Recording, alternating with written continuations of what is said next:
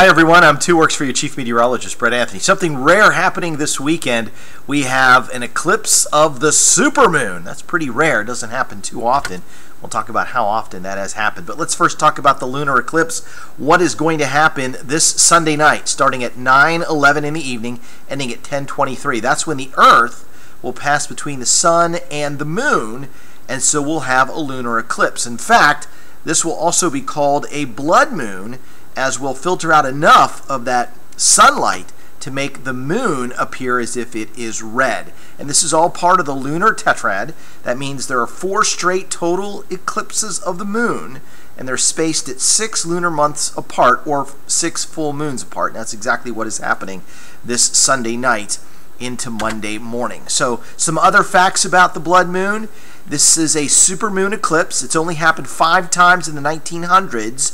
1910, 1928, 1946, 1964, and 1982, and it won't happen again until October 8th, 2033. It also happens to be the harvest moon, and this is making a lot of folks think that perhaps the world will end, but despite rumors, there are many articles around the internet that say the world will not end on Sunday night. What about viewing?